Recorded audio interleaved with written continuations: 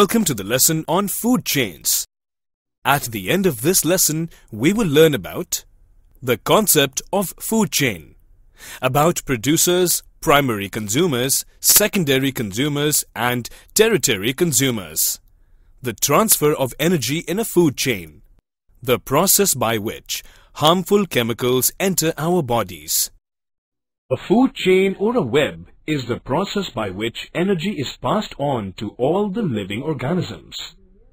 What is a food chain, Dad? You had chicken for lunch today. Yes. And before you had the chicken, it was eating herbs in the garden. Son, the chain is herbs, chicken, man. The chain is called a food chain. The herbs get its energy by mixing sunlight, water and other substances. Dad, look at that vulture picking up a fish. What do you think is their food chain? Small fish first eat sea plants. A big fish eats the small fish. This big fish is eaten by the vulture. And what happens to the vulture? When it dies, is it eaten by a wolf? So, this is a longer food chain. This is how the food chain will look like. Those who make food by using solar energy are called autotrophs. Those who eat autotrophs are called herbivores. Those who eat herbivores are called carnivores.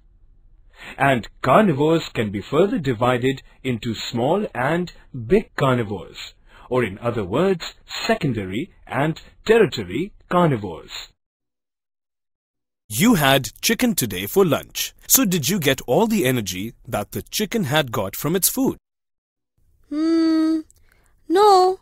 The chicken ate food and ran around and lost energy. Correct.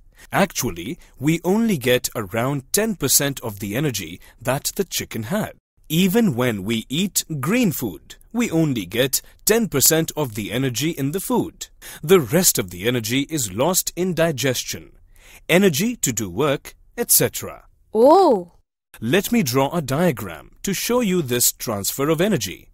Sunlight is first made available to producers. The producers then become available to herbivores. The herbivores are then eaten by carnivores, and then they are finally eaten by big carnivores. Can we say that food chain is the cycle through which everyone gets his energy? That's correct. Though we take so much of care to eat neat and clean food, harmful chemicals enter our body the most. Even more than the chicken I had. We use several chemicals and pesticides in growing plants. These chemicals enter the plants. And when chicken, rabbits and cows eat these plants, these chemicals enter into our body. Correct. Don't we digest them? No, these chemicals are not digested. They get added at every step in the chain. Oh! Since human beings are at the highest level in the food chain, human beings have maximum chemicals. This phenomenon is also called biological magnification.